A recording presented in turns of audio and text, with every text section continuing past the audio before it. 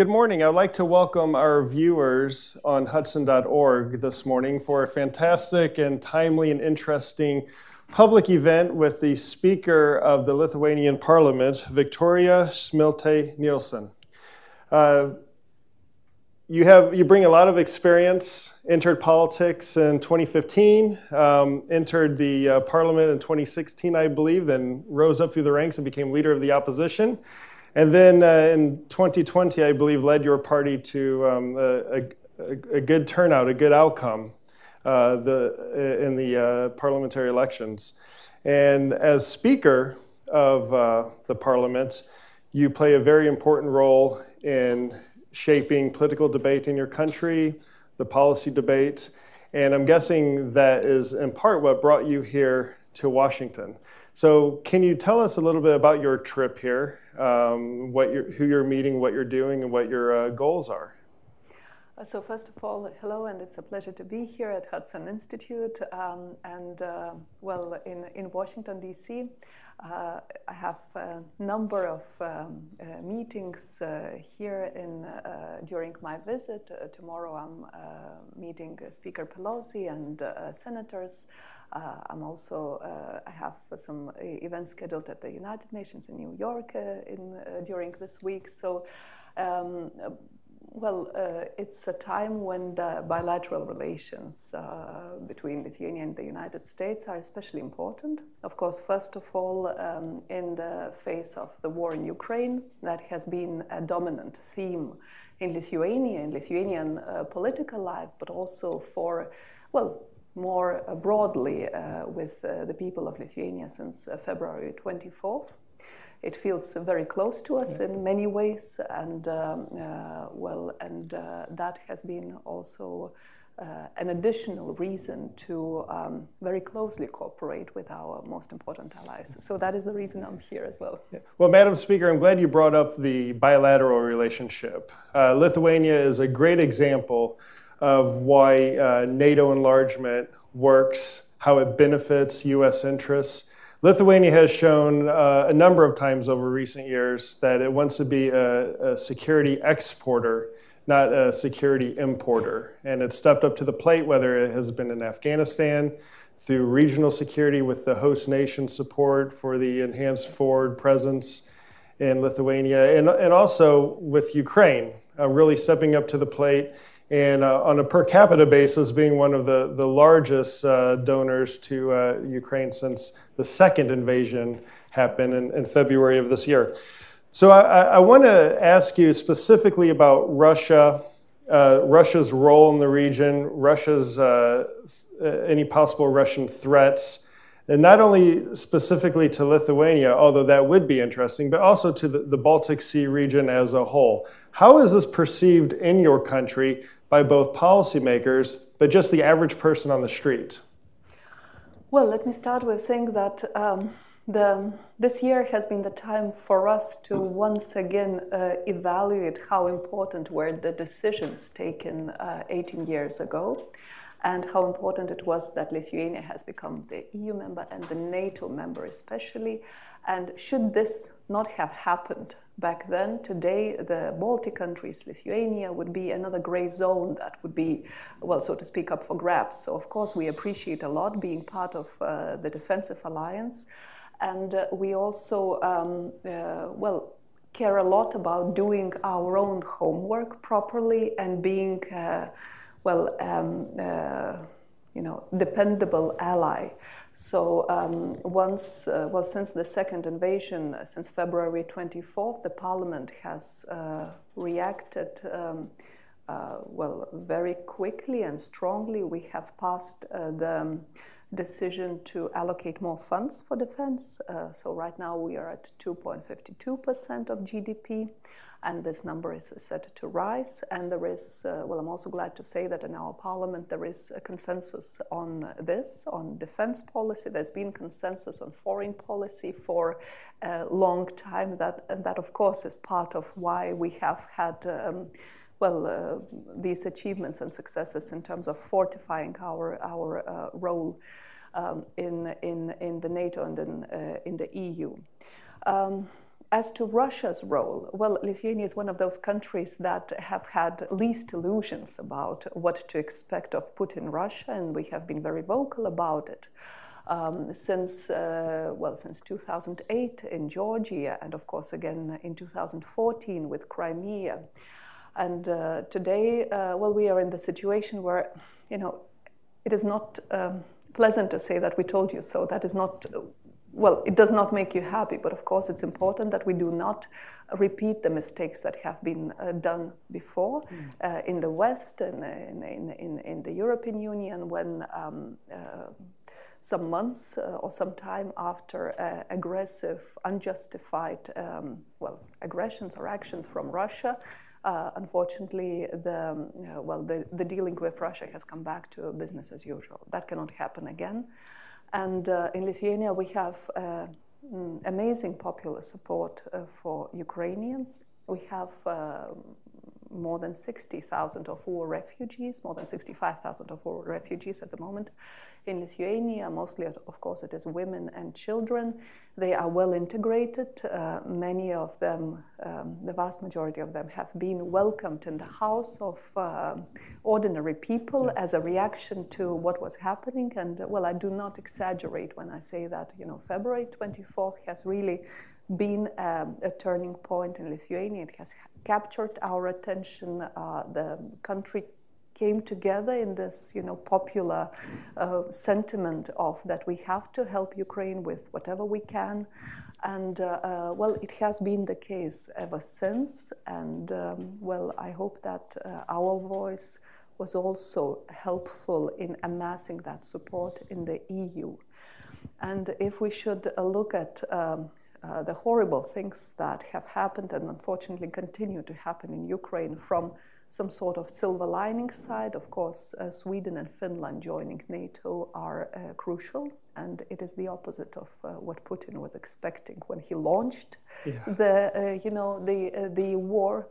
And that is the way to go. We have to make sure that we show resolve, we show unity, and that we, as European Union, completely disentangle on whatever dependency was left on Russia, as we continue to help Ukraine to achieve victory.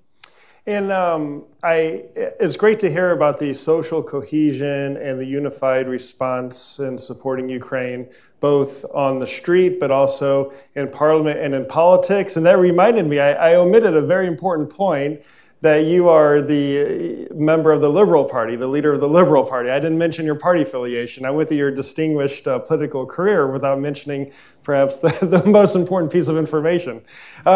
So you talk about the importance of Finland and Sweden joining the alliance and how Putin wasn't expecting that. I suspect there's a lot of things that have happened over the past 6 months that he wasn't expecting. And you talk about the mood in Lithuania on responding to Russian aggression.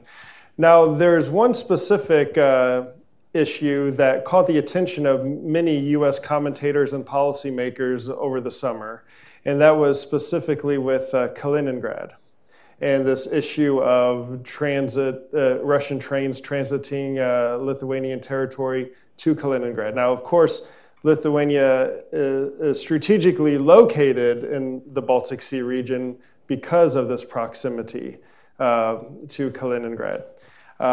What can you tell us about this, if you want to clarify any misconceptions that might have been out there? How does this debate play out in Lithuania regarding Kaliningrad? Well, the sensitive position, the sensitive geopolitical position of Lithuania is obvious. We have Kaliningrad enclave and also a long border, 680-kilometer border with Belarus, which is under Lukashenko's regime. So it is true that we are that we have these sensitivities. When it comes to Kaliningrad, we are part of the EU, and we follow the procedures and the decisions that are taken together with our allies and partners. So that is basically what can be said about the Kaliningrad issue. And while Russia was trying to make it sound as if it is something between Moscow and Vilnius, that is obviously not the case. It is, well, these are the decisions that are taken in our union, and well, whatever sort of discussions could have been taking place, well, it is, so to speak, a problem between Brussels and Moscow. So I believe that, well, it has been resolved, and Lithuania has been very vocal about that the sanctions towards Russia should be deepened, they should be continued with, and there is no doubt that they are painful, and rising the toll of the war on Russia gives effect. And actually today, as we speak, the new well, decision comes into effect that we have taken with our closest neighbors, with Latvia, Estonia, and Poland, that deals with the Schengen visas for Russian tourists. Mm-hmm. So they will not be allowed to enter into Lithuania, Latvia, Estonia, Poland, as while the war in Ukraine is ongoing. We do not believe that you know, the right of Russian tourists enjoy the privileges of spending time in Europe is something that is undeniable. Yeah, I think here in Washington, any reasonable here in America, any reasonable person would agree with that sentiment, especially when more and more atrocities are being uncovered as areas of Ukraine are being liberated. Now, of course, Lithuania has been at the forefront of supporting Ukraine and raising awareness of what's happening in Ukraine from the very beginning. And by the beginning, I mean 2014. I believe, correct me if I'm wrong, but I believe it was Lithuania that invoked Article 4 of the North Atlantic Treaty, which basically calls for consultations at the highest level. And this was done, I think, with Lithuania and Poland in 2014, to bring the issue of Russia's annexation of Crimea to the forefront onto NATO's agenda. And because of that, you know, the issue became a matter for NATO, and we saw some of the steps taken in Eastern Europe to boost NATO's defenses from the Baltic Sea down to the Black Sea. So what more can NATO do to help Ukraine? What more can individual countries do to help Ukraine right now? I mean, we are, you know, well over 200 days into this war that was supposed to last 3 days. We are learning a lot of lessons. We're making a lot of progress with our assistance to Ukraine. But from your point of view in Vilnius, what are we not doing enough of? As to 2014, it is true that Lithuania has been very vocal about what was happening in Crimea back then. I don't believe that we, you know, that we enforced the Article 4, but there was discussion about that, right. Definitely. And well, fast forwarding to now, first of all, what has been done already. Well, it is important to appreciate what we have done up to today. Yeah. I have mentioned Sweden and Finland joining NATO. It's a huge decision. It changes the situation, the security situation in the Baltic Sea region, clearly. It makes it more stable, more secure.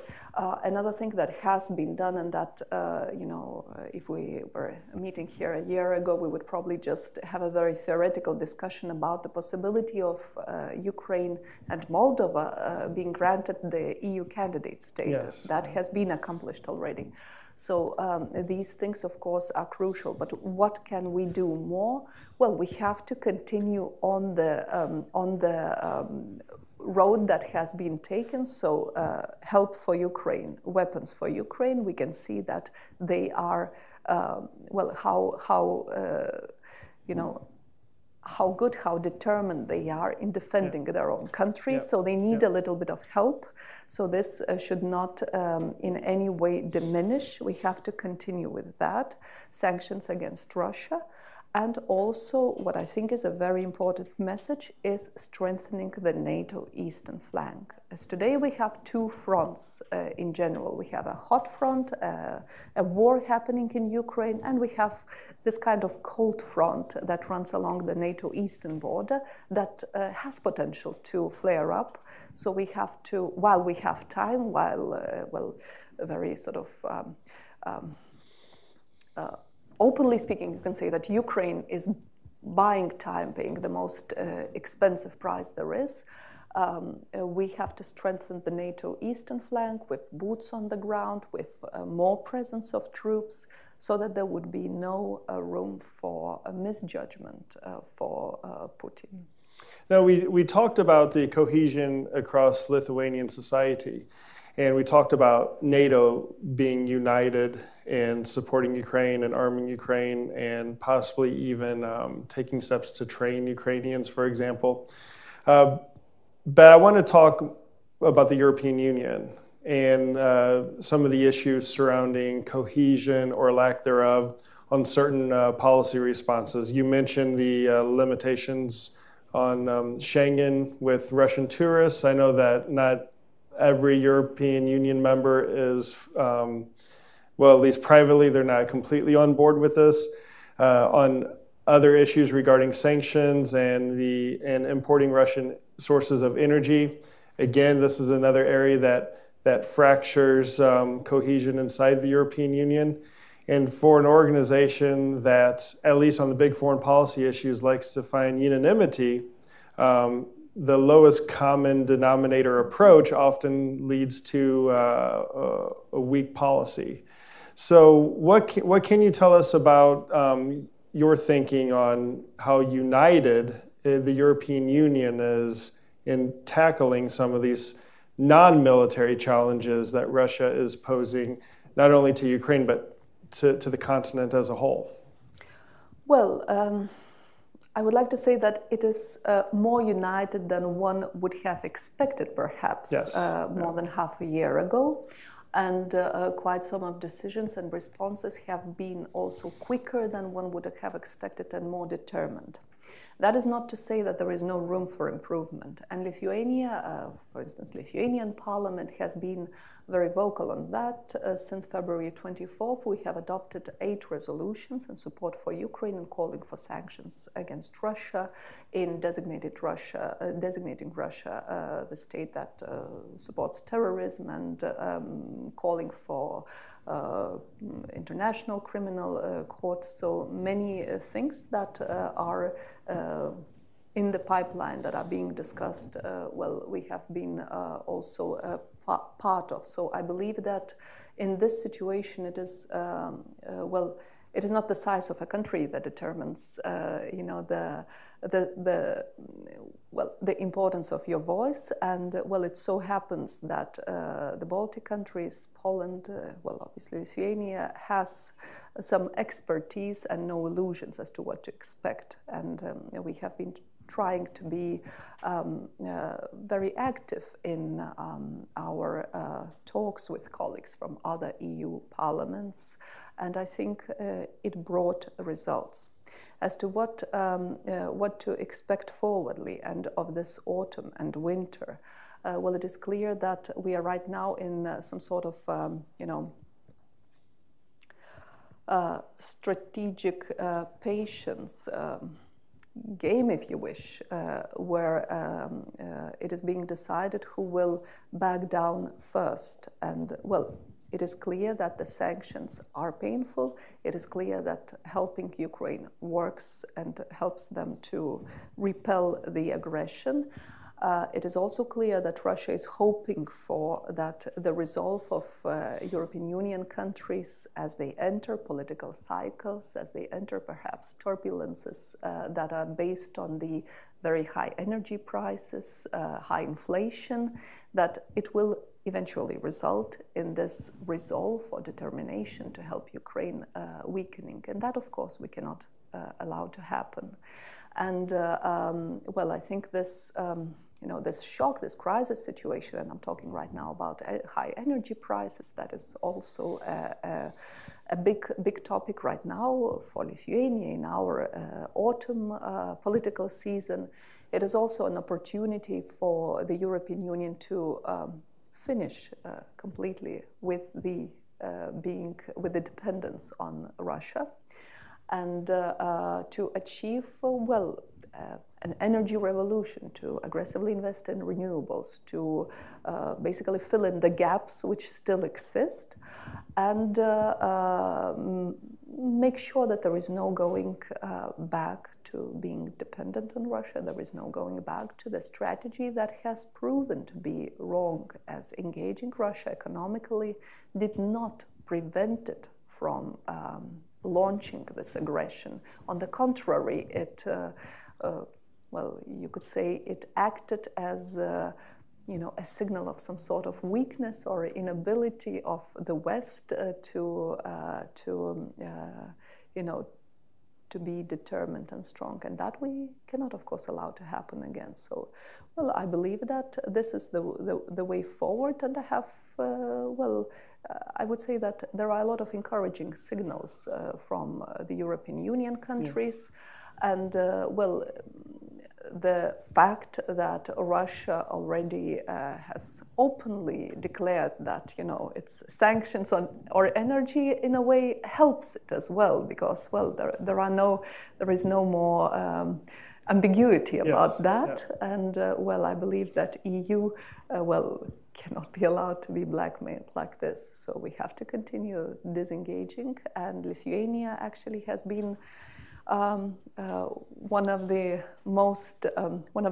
countries that took decisions on this earliest. So back in 2014, we have launched our LNG terminal that we called the Independence, and it has been very important up until now. But of course, now it is even more crucial as we have been able to become the first country in the European Union to stop buying energy from Russia. Yeah, Lithuania has been known to be this regional leader on the energy issue, and with the LNG terminal, and also the NATO certified Center of Excellence for Energy Security, really stands out as another example of Lithuania trying to find solutions to these problems, not just complaining about problems or identifying problems, but being part of the solution.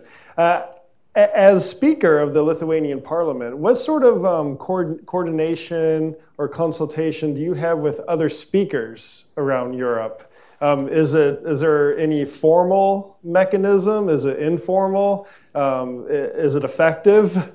I'm interested by this specific aspect of your role in the Lithuanian Parliament. I would say it's both formal and informal, and of course, after the beginning of full-scale war, it became one of the main, a very important aspect of my work. As in the first weeks, I have taken the task to have a conversation with basically every colleague from EU and many from the NATO Parliament, the speakers of parliaments, to give a message about Lithuania's view on the war and the necessity of the measures that have to be taken. And we have also quite some formats that I think are both effective and meaningful, like, for instance, the Nordic-Baltic Aid format. It is, it brings together the Nordic countries and the Baltic countries speakers, and we have recently in August had a meeting where we discussed energy security, more integration with our Nordic colleagues, and that has meaning for us because in a way, history tends to repeat. In the 90s, when we were just on the beginning of our road, in the beginning of our independence, the cooperation and the help of Nordic countries was essential for us. Yeah. And now it is also just as important that we become even more integrated in the fields that are still left, and that we, well, I envision, and I would like to one day to say that, well, it is basically the Nordic aid, because this concept of the Baltic countries is unfortunately quite often abused by Putin, as if to say, that they still belong to that old empire. Yeah. So I think it is very important that, our integration, our position is in this side that leaves absolutely no question or doubts for anyone. Well, it certainly does not leave any questions for us. So these I would say these formats are plenty, and well, I try to have a lot of meetings with colleagues, both online and live, to discuss our common actions, and I believe they result in quite some cohesion also between our countries. And next year, Lithuania will be hosting a NATO summit. In my opinion, I think that the timing and the location's fantastic. The last time a NATO summit was held in Central or Eastern Europe, it was 2016 at Poland. So it's long overdue. It's great that it's back in the region. Of course, matters like this are probably matters of a NATO summit are probably mainly the prerogative of the executive. But because there's this political cohesion on the issues of NATO and transatlantic security and Ukraine, there's no doubt that the legislative branch in Lithuania will be informing this debate about the agenda, about what the focus of the summit needs to be. So in your opinion as speaker, what should the agenda be for this next NATO summit? What should be the big items that are looked at and addressed as we look towards Vilnius 2023? Well, it's true that Vilnius 2023 is already, well, it's an event that all the branches are preparing for. It's a big event for Vilnius and comes at exactly the right time, as you rightly pointed out. Well, we see the decisions taken in Madrid as important steps in the right direction. For us, it is very important to ensure that the NATO eastern flank, as I was saying, is enforced, is properly protected, and we will continue talking to our allies to make sure that there is a brigade size of troops located in Lithuania, and that we continue expanding on the defense systems in the Baltic countries, well, based on, I think, very rational and realistic evaluation of the security situation in the region. So I believe that this Vilnius summit will be a good follow-up, well, a good next step after Madrid, and that the same direction will be kept. Yep, and hopefully by the time of the summit, NATO will have 2 new members. Exactly. Finland and Sweden. How do you think this changes the dynamics of the alliance? Or how does this change the situation on the ground in the greater Baltic Sea region? In the past, while NATO always had a good relationship, a good working relationship with both Finland and Sweden, it was never guaranteed that if the chips were down, that Finland and Sweden would be there for NATO. And now they're going to be in the alliance, and there'll be no question about this. But meanwhile, I believe, I don't know for certain, but I suspect that the Kremlin always assumed that in the event of some sort of conflict in the Baltic Sea region, that Finland and Sweden would align with NATO. I think they just built that into their planning assumptions. So practically, how do you think their membership impacts the situation in the region? Well, I think it's a game changer for the region. And I would start with the fact that Finland and Sweden was, it was famous for its neutrality, and we cannot overestimate what kind of shift in the understanding of the public in those countries happened very quickly after February 24th. I've had a chance also to meet my colleagues from the parliament, both from Swedish and Finnish, and talk to them. And there's been really a huge shift that changed the course that has been for long decades, basically for a century, in looking at, let's say, military support for other countries. So this famous neutrality, quickly gave way to the changed security situation. So for a start, and I think it's an important point, that Putin's calculation was wrong. And the countries were not. The countries took decisions that were necessary to take in the changing security environment.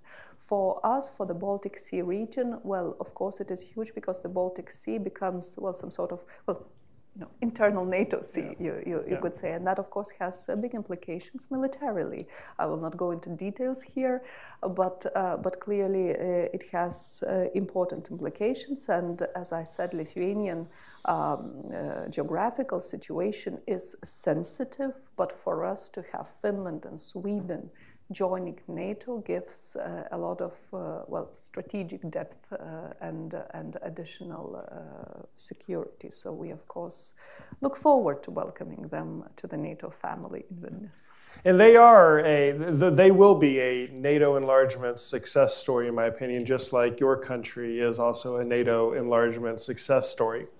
The issue of NATO enlargement here in Washington, for the most part, is not controversial, but there are some who are questioning why U.S. taxpayers should be adding new members into the alliance and placing further burdens on the United States in terms of security in Europe. And luckily, this sentiment didn't materialize into many votes in the U.S. Senate when they recently voted on the accessions protocol for Finland and Sweden. In fact, it resulted in one person voting no.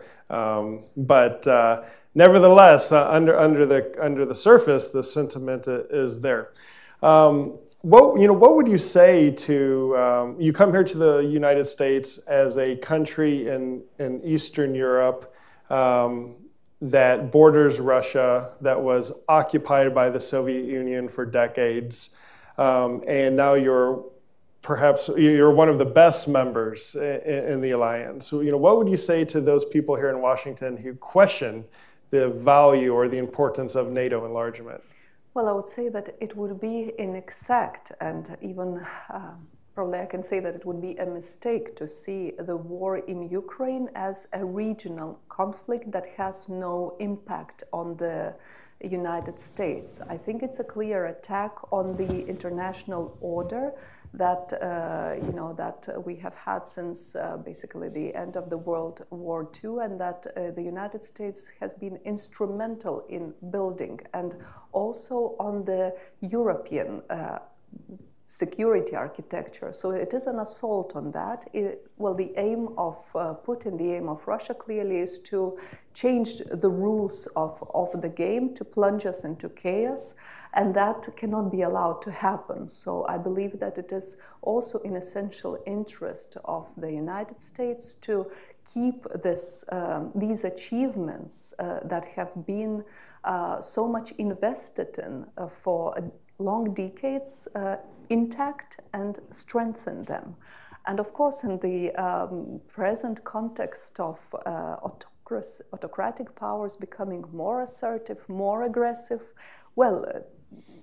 the more active measures are also called for from our side, from the democratic side.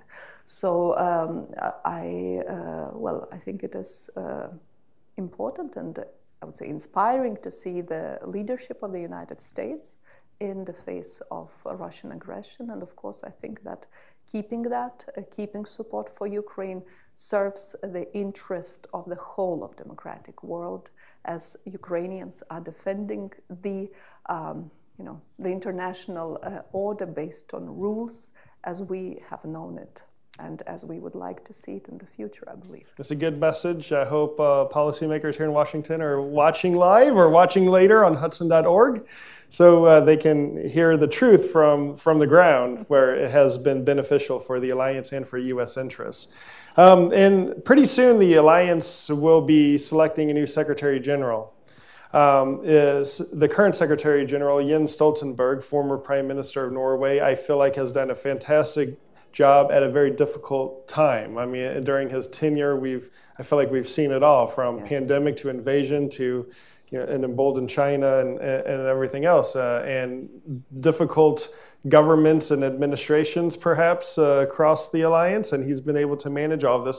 As we look towards the next Secretary General, of course, I'm not asking you to give us a name who you would like to support, and honestly, I'm not even sure if your government has endorsed anyone.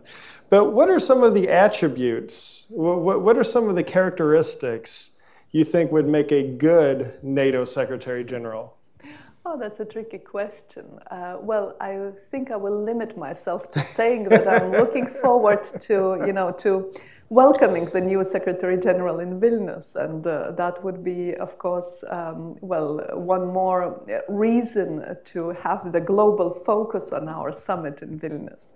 But of course, it's a very important position. It's a crucial position, essential position, and it will continue to be so in the upcoming years. So, we have an important decision in our hands. Well, I understand you're a politician, and in your capacity here in Washington, you're a stateswoman, a diplomat, so to speak, as well.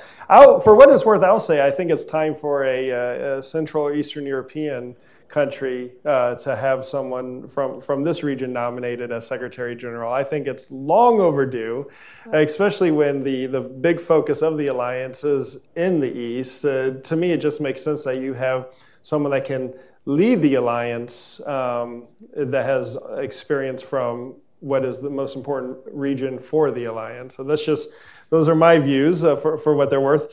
Another big question mark for NATO is China. A big question mark for NATO or the European Union or on the national level is China. China, no doubt, poses a lot of challenges to Europe and also to the North America, European transatlantic community. But many of the challenges they pose, whether it's questionable or dodgy investments in infrastructure projects or pushing Huawei's 5G networks, these are issues that NATO doesn't have the policy competencies to necessarily deal with. The EU does, and the member states do as well, but not necessarily NATO. But yet there's this drive inside the alliance to focus more on China and the Indo-Pacific. In the last strategic concept, China got a mention, whereas in 2010 at the strategic concept in Lisbon, the word China isn't mentioned at all in that strategic concept. In your opinion, what should we be doing, we being NATO, be doing about China, and what should we being as a society or as individual nations in Europe and North America be doing about China?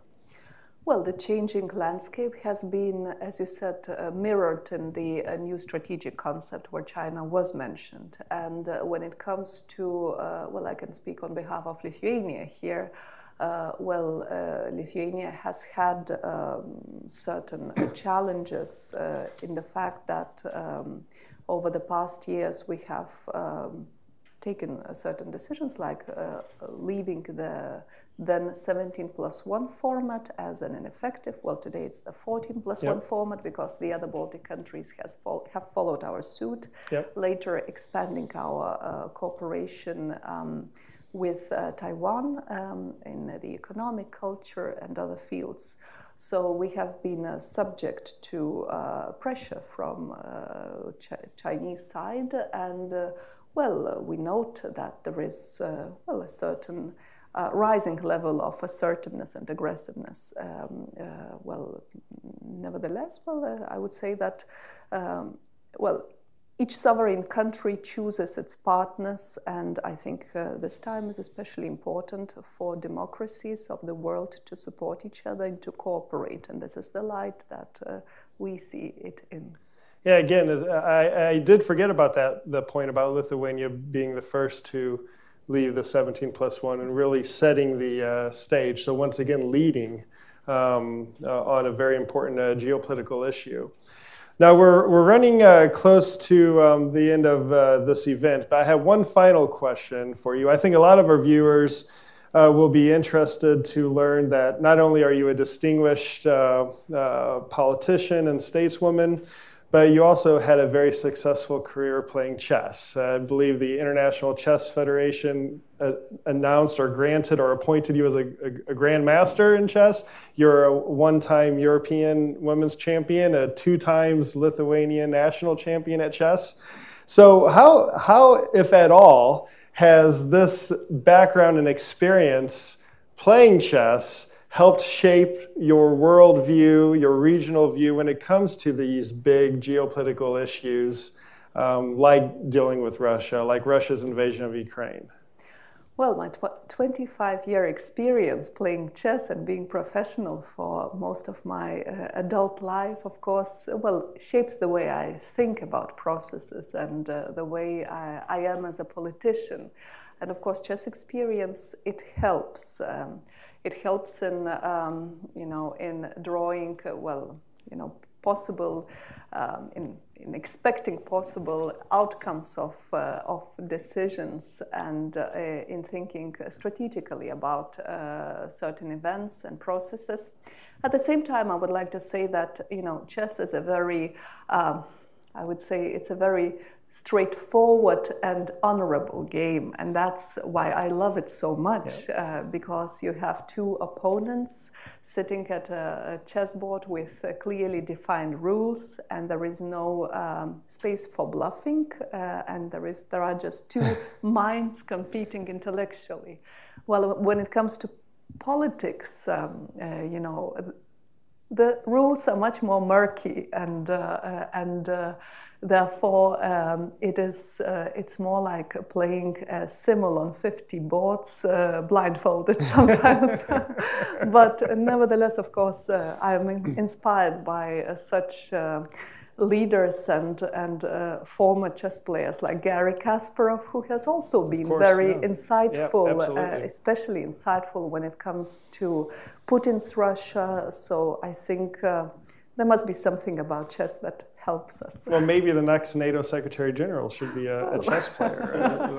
I would support that. Well, Madam Speaker, thank you so much for taking time out of your busy schedule to come here to the Hudson Institute to speak with us today. And good luck with your visit here, and have a safe journey back to your home.